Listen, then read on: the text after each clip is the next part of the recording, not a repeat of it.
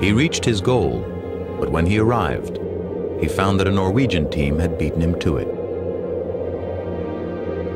Disaster struck on the return journey, and his entire party perished in the brutal cold. Scott's final haunting diary entry shook the outside world. Had we lived, I should have had a tale of the hardihood, endurance, and courage of my companions, which would have stirred the heart of every Englishman. These rough notes and our dead bodies must tell the tale. For years after his death, Scott was regarded as a hero, a British icon who had shown courage and nobility in the face of insurmountable odds.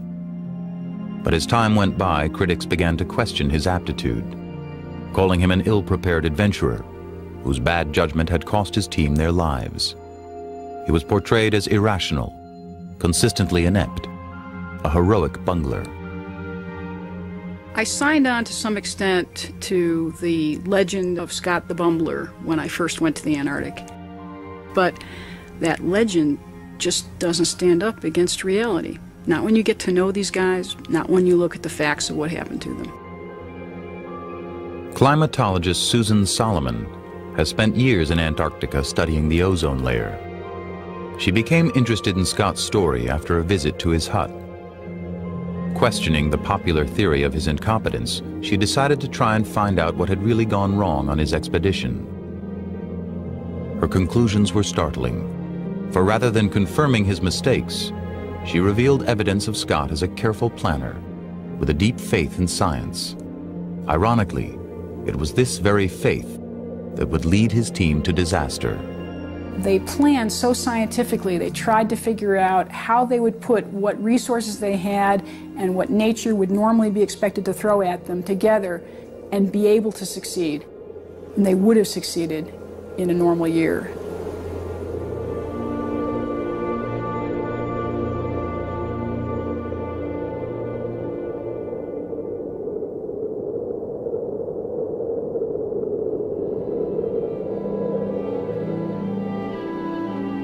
In November of 1910, Robert Scott arrived in the Antarctic aboard the ship Terra Nova. He established his base camp in a hut at Cape Evans, and on November 1st, 1911, after a year of preparation, he set off for the pole.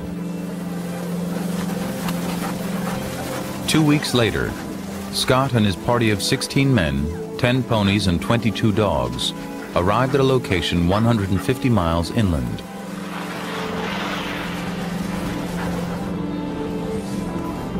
They called the site One Ton Depot because earlier in the year, members of the expedition had journeyed there to leave over a ton of supplies. 1 ton was to be the springboard for their assault on the pole and a safety valve for their return.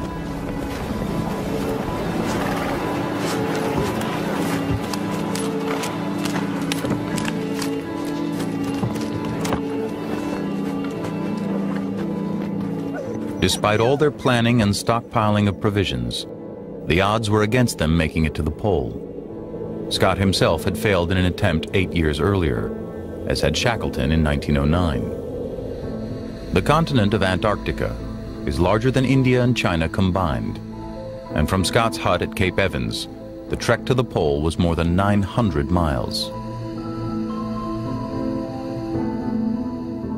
The first part of the journey would take them 400 miles across the featureless Ross ice shelf. Then they would have to climb the 125-mile-long Beardmore Glacier. Finally, at an altitude of 10,000 feet, the team would face the final 370-mile slog to the pole itself. If they made it, they would then have to retrace their steps back to the safety of the hut. Scott's expedition was financed by the Royal Geographical Society, which expected him not only to reach the pole, but also to oversee rigorous scientific research while he was there. Scott was tremendously interested in science. I mean, not only was he proud of the fact that he was leading the biggest scientific expeditions that had ever gone down south, it was much deeper than that. He derived enormous intellectual satisfaction from the scientific work which was being done by his team. He was hugely curious about it. Scott was the leader of a well-financed and highly publicized Antarctic expedition. He was equipped with the very best technology available, and he had surrounded himself with the most accomplished scientists he could find. Herbert Ponting, the team's official photographer, made a film documenting the expedition and the scientific work being done.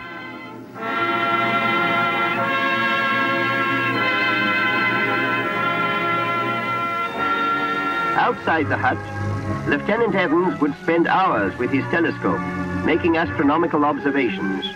An intensely cold job, which demanded stoical quality.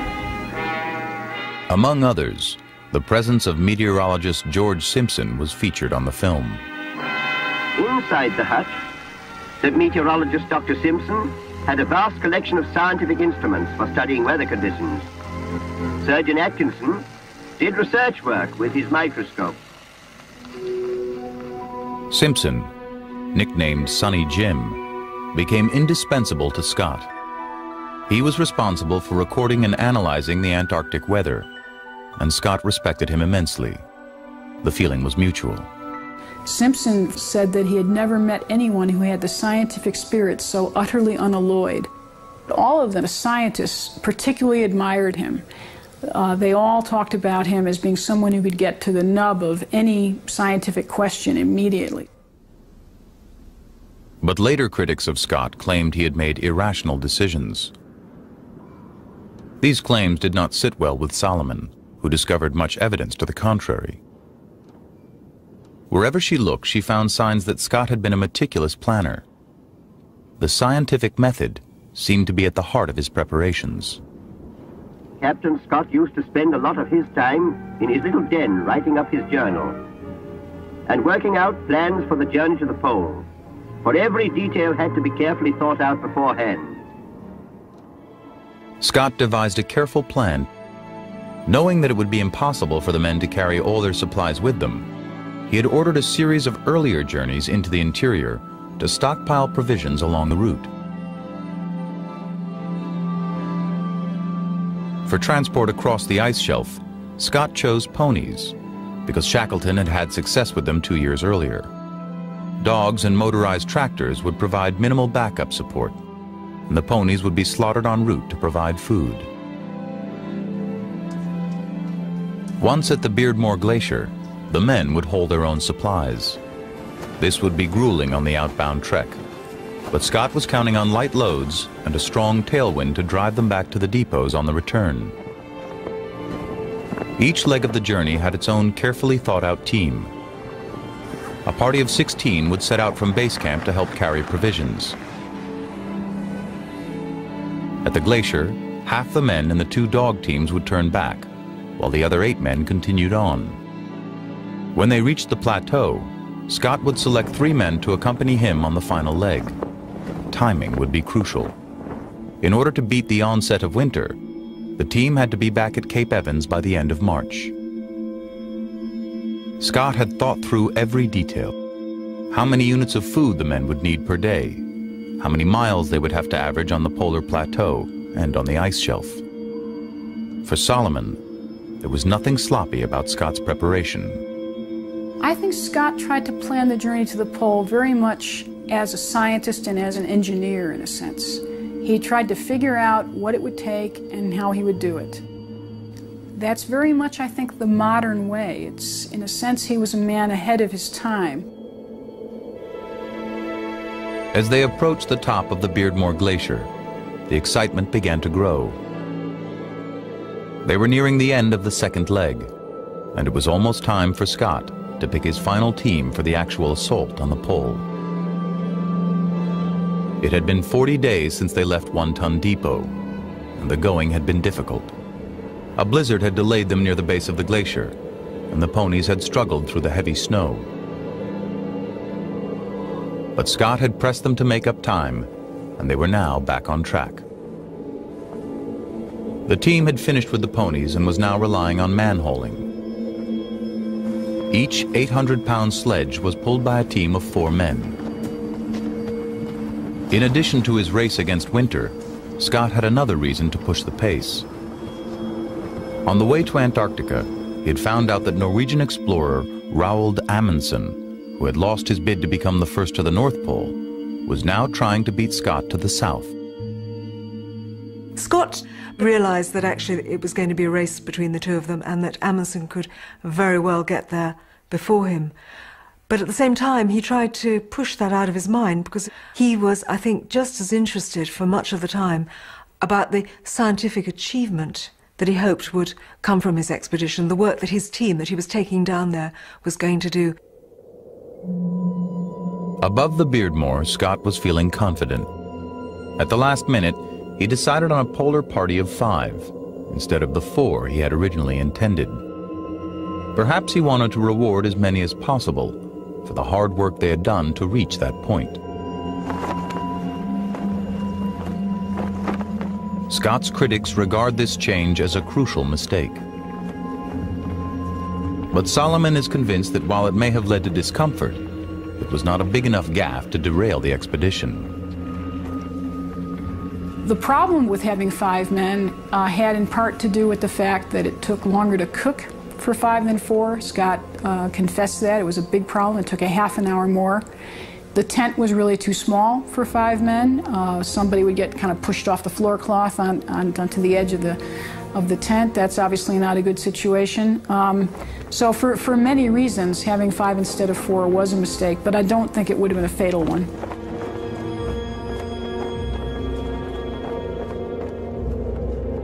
Finally, on the Antarctic plateau, the men continued to trudge southward.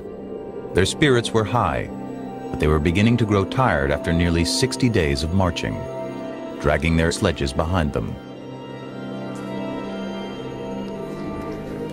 On January 9th, they passed the southernmost point reached by Shackleton in 1909. They were now walking on virgin ground. Scott was still confident. It is wonderful that 2 long marches would land us at the pole. We left our depot today with 9 days' provisions, so that it ought to be a certain thing now.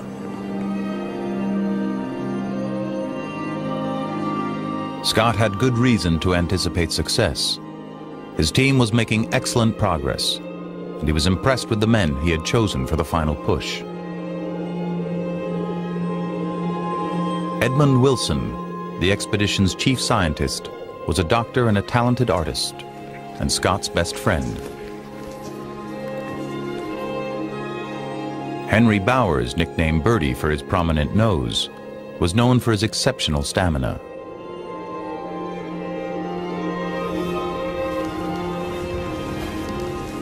Lawrence Oates, the aristocratic but unassuming army captain, had been in charge of the ponies on the expedition.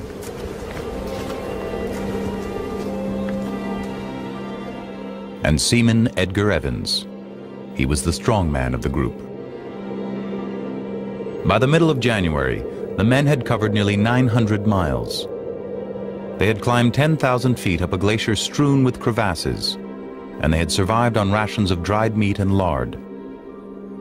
Now, they were approaching their final destination. On January 17, 1912, the team reached the pole.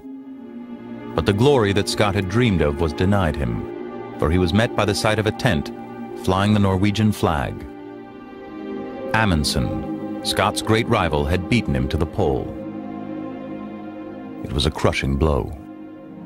The wind is blowing hard. Temperature is -21, and there is that curious, damp, cold feeling in the air which chills one to the bone in no time. Great God, this is an awful place, and terrible enough for us to have labored to it without the reward of priority. Amundsen's strategy had been very different from Scott's. Relying on his experience from the Arctic, he had foregone careful planning and made a dash for the pole. He had taken a gamble and won, beating Scott by a full 5 weeks. Amundsen got to the pole first because of his transport arrangements. Very simple, a few men on skis with lots of dogs. He was able to take less time getting to the pole and back again, and he was able to eat the dogs as they travelled. He knew about travelling over snow and ice. He knew about the cold.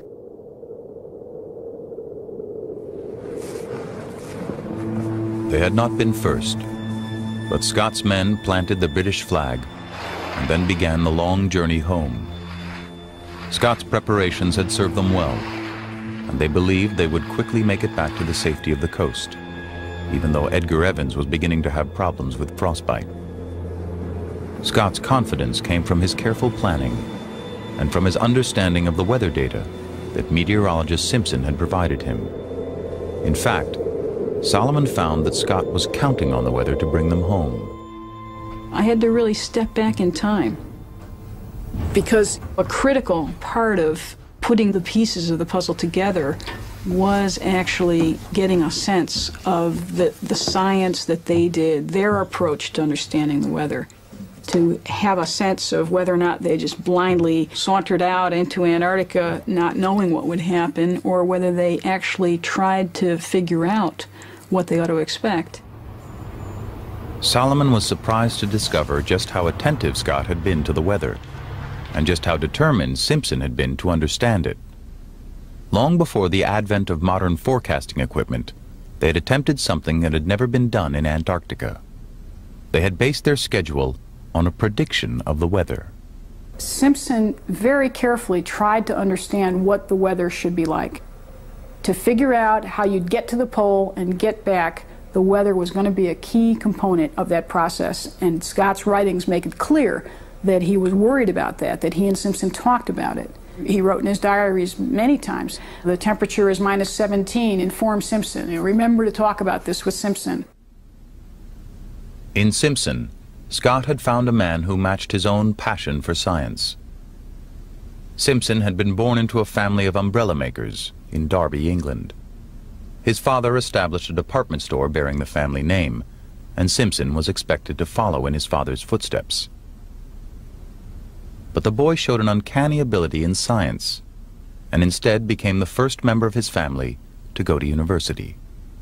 His advisor there was a personal friend of Scott's, and he recommended Simpson for the polar expedition.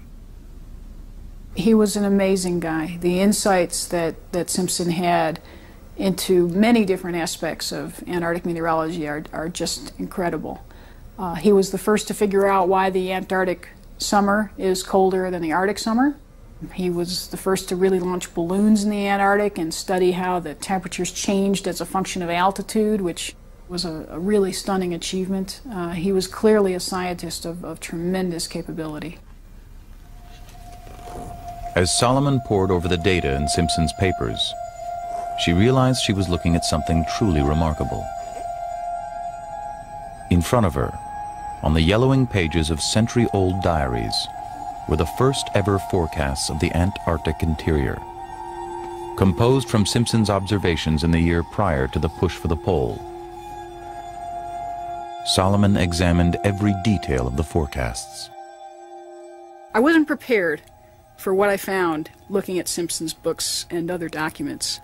It's incredible to me that he was able to piece together enough information about the weather to make a remarkably accurate forecast for what the conditions ought to have been like for the journey to the pole and the entire journey back. The way he did that was just amazing. Simpson predicted that the temperature at the Cape Evans base camp would be warmer than the Antarctic interior, not simply because of the natural warming effect of the ocean, but also because the nearby mountains blocked the cold winds coming off the ice shelf.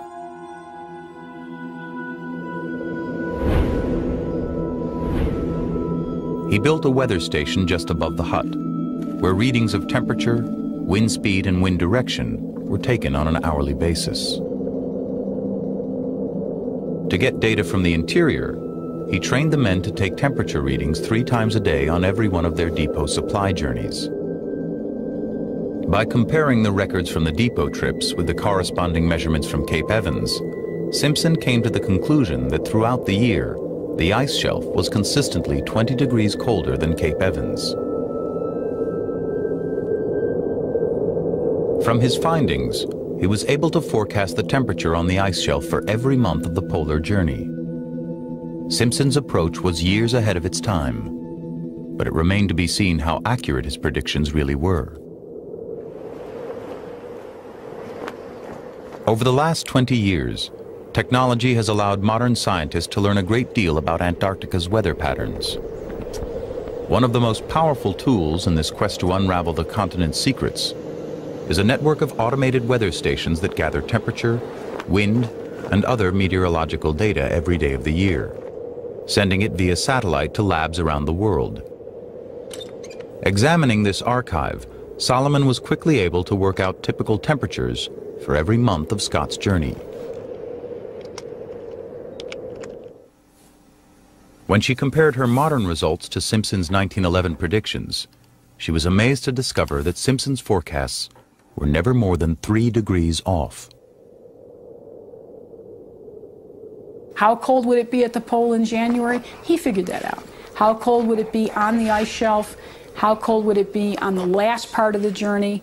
He had all of that nailed to a T. When Scott left the pole, he was relying on Simpson's forecast for the return journey. He had planned his schedule around the temperatures he knew he could expect, and so far, everything had gone according to plan. The team made its way back across the high plateau, and as Simpson had predicted, temperatures hovered near a frigid -25 degrees Fahrenheit. The party was averaging more than 15 miles a day. But Edgar Evans was suffering from worsening frostbite, and his situation was getting serious. Evans was beginning to lose heart. Evans is the chief anxiety now. His cuts and wounds suppurate. His nose looks very bad. And altogether he shows considerable signs of being played out. Things may mend for him on the glacier, and his wounds get some respite under warmer conditions.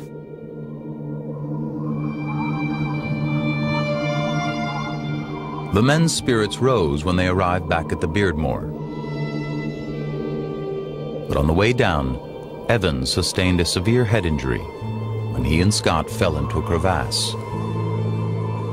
Scott had hoped the warmer temperatures on the ice shelf would help Evans recover. But after the accident, his situation began to look hopeless.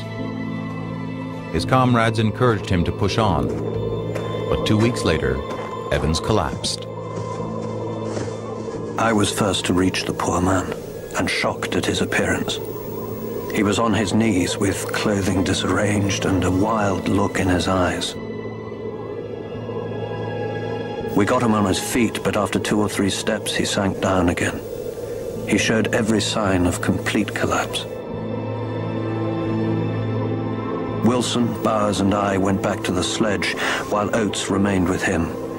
When we returned, he was practically unconscious, and we got him into the tent quite comatose. He died quietly at 12:30 a.m. Frostbite had taken its toll, but Wilson, the team doctor, documented the cause of death as brain damage. Evans had been done in by a freak accident, something no amount of planning could have prevented. There was nothing the team could do but bury him and move on. With Evans gone, the men quickened their pace. The day after they buried their friend, Scott, Wilson, Oates, and Bowers approached their resupply depot near the base of the glacier. They were finally back on the ice shelf. Here, stockpiles of food and fuel awaited them.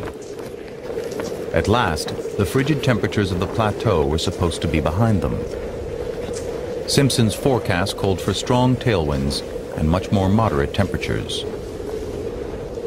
They were still 400 miles away from Cape Evans, but they expected the worst was behind them. The very first night that they regained the barrier, Scott talked about how they've had a good night's sleep for a change because it was so nice and warm. They weren't even worried when they got back down to the Ross Ice Shelf. At that point, they thought they had it made. For the next 6 days, everything went according to plan. But on February 27th, the temperature suddenly dropped to a brutal 37 degrees below zero. This was far worse than anything they had experienced on the plateau. For the first time, a hint of uncertainty entered Scott's writing. Desperately cold last night. Pray God we have no further setbacks.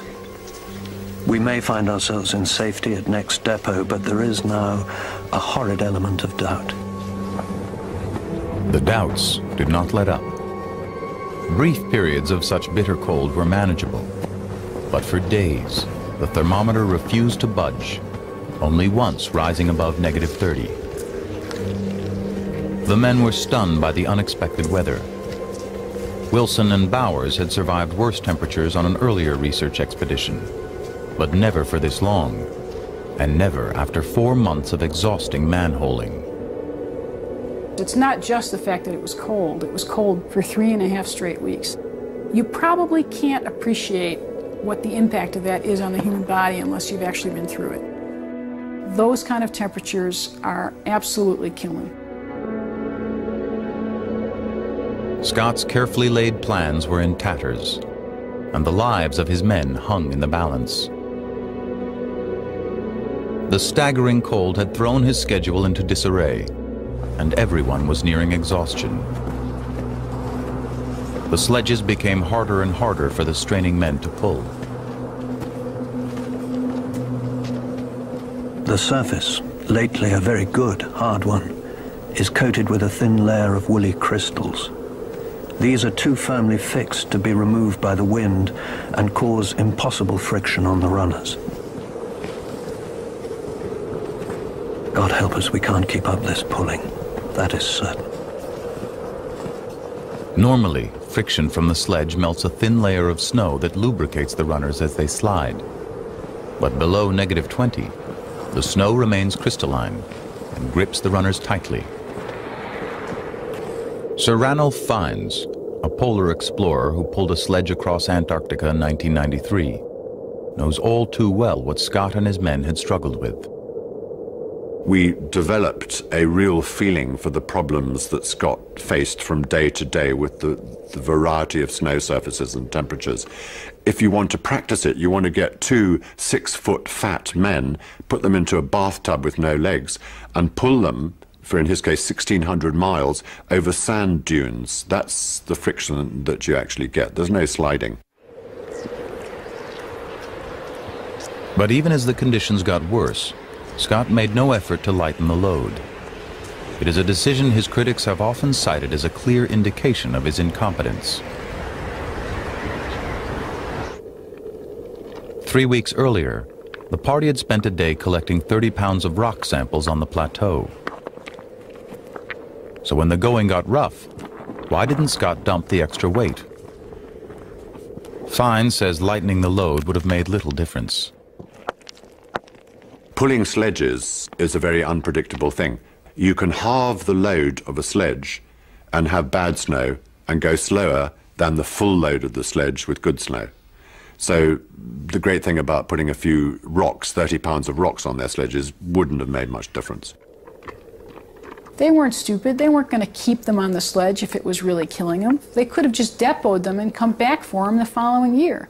What was killing them wasn't the weight of the rocks, it was the friction of the snow. The unyielding surface had a devastating effect on their progress. Instead of averaging 15 miles a day, they could barely manage 3.5. At this rate, they would never make it back to Cape Evans in time to beat the onset of winter, when temperatures would drop to an unsurvivable 50 below. To make matters worse, the tailwind that Scott had been expecting, another crucial element of Simpson's forecast, was also failing to materialize. Hope for better things this afternoon, but no improvement apparent. Oh, for a little wind. On the previous journeys back from the depots, the teams had erected sails on the sledges when the wind began to blow from the south. Scott had calculated this added advantage into his plans, so without it, his team was in even more trouble.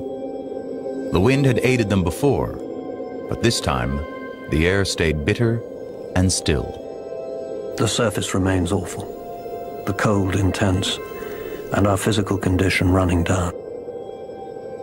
God help us, not a breath of favorable wind for more than a week. The elements were unyielding. They were trapped in a condition we now call a temperature inversion. The reflective surface of the ice loses energy rapidly, creating a layer of cold air sandwiched between the ground and a warmer layer above. Only wind can bring the warm air back down to ground level. But for Scott, the wind refused to arrive. When it's windy, it's actually warm in the Antarctic. I know that sounds terribly counterintuitive, but many of the warmest days you'll have down there in Antarctic winter have just enough wind to keep things stirred up. Frigid temperatures and no wind had left the team with little hope. They were now relying on sheer force of will to get them home. But the situation was still getting worse. As they weakened, they became more vulnerable to frostbite, a polar explorer's greatest fear. Captain Oates was the first to succumb. Poor Oates got it again in the foot. It is only with the greatest pains the rest of us keep off frostbite. No idea there could be temperatures like this at this time of year. We know now that when we tend to go from minus 20 Fahrenheit and we cross to about minus 30 Fahrenheit, there is quite of a sharp increase in the chance of development of frostbite. In fact, the chance go from about 50% to about 95% within that range. Frostbite on their feet was the greatest danger, for if they couldn't march, they would die where they fell. The simple ability to keep their socks dry became a matter of life and death. Very cold nights now, and cold feet starting March, as day footgear doesn't dry at all. Wet material loses heat 25 times faster than dry, and the cold tents never gave their clothes an opportunity to shed moisture. In fact, the tents were so cold that the men's socks froze solid at night, causing another grave problem every morning. Before beginning the day's march, they had to spend an hour and a half struggling to get their damaged feet into their footwear. It was an agonizing ritual that cost them valuable walking time and left their feet ever more susceptible to the chill. Their feet would have been raw in many places, so you don't want to press raw flesh against a rock-hard sleeping bag. It's one of the most painful things on earth. I remember for about 70 days every morning trying to put my feet, which were gangrenous, with bare-ended toes with no flesh on them, firstly into socks. I mean, it was painful even putting the sock on, and then trying to put them into our ski boots, which were rock-hard. Howard Scott's men not only had that problem every morning, but the problem which we didn't have, which was to not be able to get into their sleeping bags when they were still retaining body warmth from the movement of the day, is unthinkable. I mean, they were very, very brave men, all 5 of them. But brave as they were, Oates's condition was deteriorating rapidly. This was his second bout with frostbite, and skin that has been damaged once is far more vulnerable to re-injury. His odds of survival were plummeting. Oates is wonderfully plucky, as his feet must be giving him great pain. He makes no complaint, but his spirits only come up in spurts now, and he grows more silent in the tent. If we were all fit, I should have hopes of getting through. But the poor soldier has become a terrible hindrance, though he does his utmost and suffers much, I fear. The team's options were running out.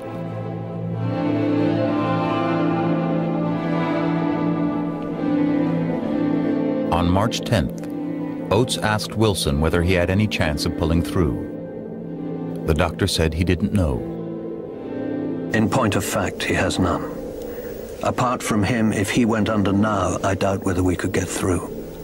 The weather conditions are awful, and our gear gets steadily more icy and difficult to manage. The party had endured 13 days of temperatures below -30. In such conditions, water freezes in under a minute. Fingers bond instantly to metal. Humans exist here at the very margins of survival. Oates is very near the end, one feels. He is a brave fellow and understands the situation, but he practically asked for advice. Nothing could be said but to urge him to march as long as he could. A few days later, Oates requested that Scott leave him in his sleeping bag. He said he could go no further and knew he was holding the rest of them back. His companions begged him to rally, and he relented, but the cold was quickly overcoming him. 3 days later, with the temperature now -43 degrees Fahrenheit, Oates took matters into his own hands. Oates slept through the night, hoping not to wake. But he woke in the morning. It was blowing a blizzard. He said, "I'm just going outside and maybe some time." He went out into the blizzard, and we have not seen him since. We knew that poor Oates was walking to his death, but though we tried to dissuade him, we knew it was the act of a brave man and an English gentleman. We all hope to meet the end with a similar spirit, and assuredly the end is not far. Their group was down to 3, but only 160 miles separated them from the safety, warmth, and food at Cape Evans. If the cold broke and they could increase their daily mileage, they might still have a chance. 11 miles a day would mean only 2 more weeks on the ice.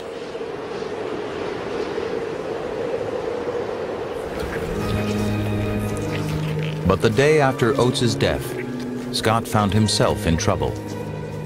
During a bout of violent indigestion, he failed to notice when his right foot began to freeze. Within minutes, his toes were severely frostbitten. There is no chance to nurse one's feet. Amputation is the least I can hope for now. But will the trouble spread? Scott made only a few more diary entries after that. On March 21st, he wrote that the party was now only 11 miles from the depot at One Ton Camp. But a blizzard had stopped them in their tracks, and they were nearly out of fuel.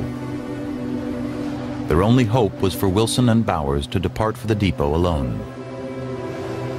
Wilson and Bowers unable to start. Must be near the end. Have decided it shall be natural. We shall march for the depot with or without our effects and die in our tracks. But they never marched again.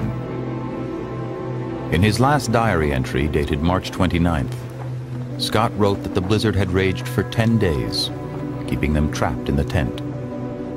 I do not think we can hope for any better things now. We shall stick it out to the end.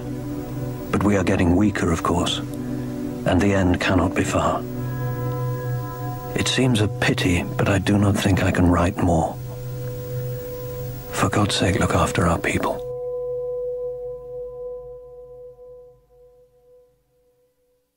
Bowers composed a last letter to his mother.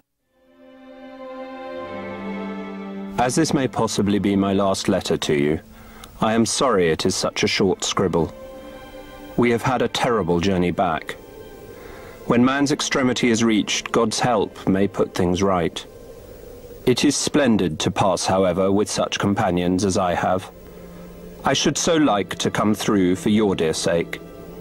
Much and dearest love to your dear self, and May, and Edie. Wilson wrote to his wife, Oriana. My love is as living for you as ever.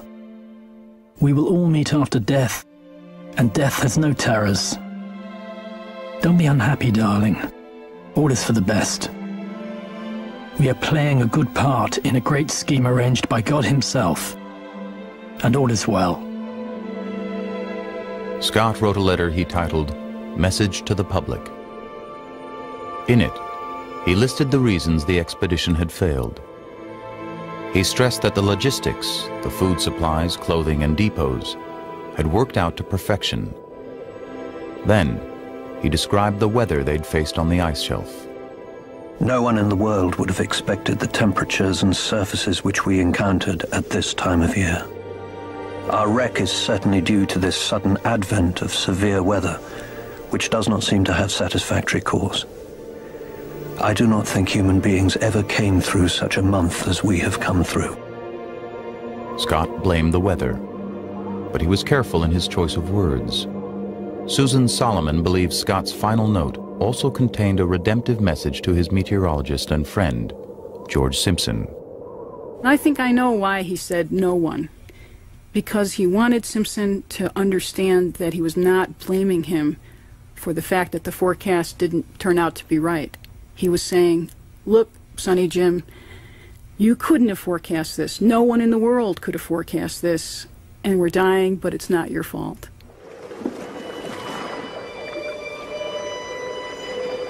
Prior to his departure, Scott had briefed the support teams that the Polar Party would return to Cape Evans by late March. As the days turned into weeks, the 13 men back in the hut grew increasingly worried.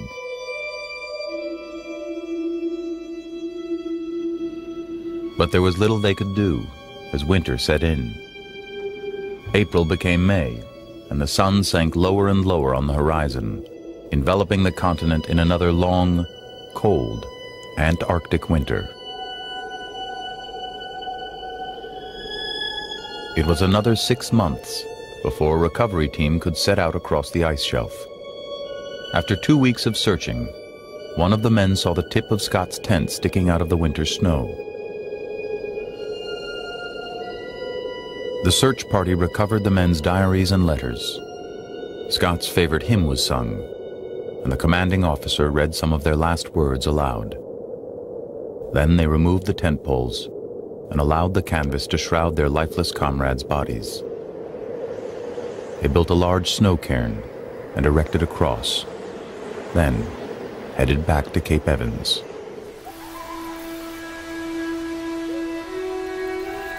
It took a year for the news of Scott's death to reach George Simpson. Simpson had seen Scott off from Cape Evans, but soon after had been recalled from Antarctica and sent to work at the British Meteorological Office in India.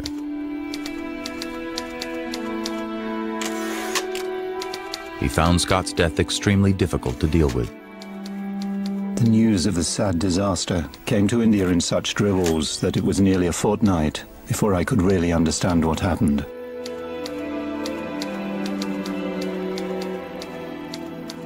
I could not have imagined that the sad news would have affected me so much. Simpson began reviewing all his records and forecasts, trying to see for himself what had gone wrong. Was it a mistake he had made, or had Antarctica dealt them an unwinnable hand? At some level, I'm sure he blamed himself. I'm sure that he asked himself, well, could I have done it better? What did I miss? How did I screw up? And he had to be asking himself those questions, and therefore he was driven, I'm sure, by a sense of tremendous sadness over the fact that these men had died and that he had, in some way, played a role. 6 years later, Simpson published the first of a painstaking 3-volume study on the meteorology of Antarctica. In it, he concluded that the temperatures recorded by Scott's party on the ice shelf in March 1912 were nearly 40 degrees colder than those at Cape Evans. It was a difference he knew was not typical. 1912, he theorized, must have been an abnormal year, but he didn't have the data to prove it. Simpson absolutely nailed it. He not only figured out what the weather should have been like for the Polar Party, but he also looked at what they actually experienced and understood how unusual it was. He figured out that they would have made it back in about 9 out of 10 years. Turns out he was a little conservative. It's more like 15 out of 16. I mean, I don't think you have to be a scientist to be stunned by that, to be in awe of that man's insights. Nearly 90 years after Simpson's forecast, Solomon was able to prove that his work had been perfect. But she had the benefit of the modern weather stations with their constant measurements, while Simpson could only rely on his more crude readings. His forecasts were stunningly accurate, but in the end, they made no difference. 1912 was such an aberration, there is no way Simpson could have predicted it. To see that this man correctly predicted what it would take for those men to survive, what they ought to have had in terms of very survivable weather on the way back, and that he died not knowing that he was right, was an incredibly moving and really quite important experience for me. It almost drove me to tears. Simpson's work was ahead of its time, and no one picked up on his conclusions about the disaster. He moved to London soon after he published his findings, which were so dense and technical, few could understand them. He soon buried himself in other work. He lived in his study, had a big study in that biggish house that we lived in there. And he simply stayed in there all the time and didn't come out except to eat a meal, that sort of thing. And I used to go in as a child to kiss him goodnight on my way to bed, but then he didn't even always look up and notice. And I remember coming out saying, "Daddy doesn't love me," because I simply hadn't been able to get any response out of him at all. Simpson presented his views about the role of the weather in Scott's death only once, in a scientific lecture he gave in 1923. Then, he never spoke publicly about it again. Simpson was a very meticulous and careful scientist, and I think he would have been reluctant to talk about the weather as an issue very much because he couldn't prove that it was unusual. I couldn't have proved it either until all that nice weather station data was accumulated. So it had to be somewhat by extrapolation that he made his argument, and I think as a good scientist he probably would be uncomfortable with that. Solomon's work had established Simpson's legacy as a scientist, and had also shattered many of the myths about Scott's ineptitude. But she was still troubled by one aspect of the story. The thing that kept bothering me at the end was the way they died. Scott and his men made camp on March 19th for the last time. They never left it. March 29th is the date of Scott's last diary entry. It's been thought that a blizzard is what kept them in the tent for 10 full days. But if you've been to that part of the Antarctic, you know that blizzards just don't last more than 2 or 3 days. And if they had a 10-day blizzard, my God, they had the blizzard of a century. And then suddenly I realized that it actually couldn't have happened. Scott's own men provide the observations that show that there was no blizzard. 2 men, Atkinson and Kahane, went out onto the Ross Ice Shelf to look for Scott and Bowers and Wilson. They didn't go very far, but they were experiencing light winds, temperatures of 0 to -17, perfect weather for keeping on going. This was on March 27th. So on March 27th, or maybe even before, the wind had already stopped. That made clear that the reason that the 3 of them stayed in the tent was not a meteorological reason. It had to be a human reason.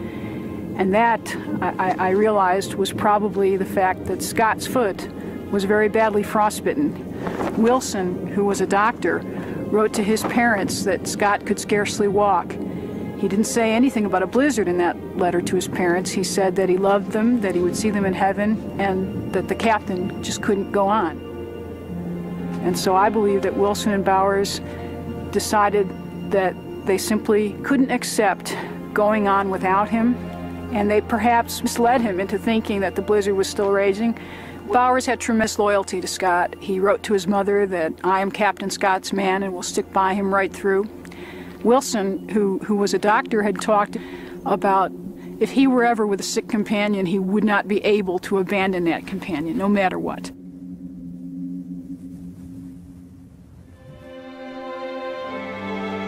Wilson and Bowers are probably the truest heroes of this whole story, if what I'm saying is correct. because not only did they probably sacrifice themselves, but they did it in silence. They didn't actually write or say what they were doing. I think they were too loyal to do that.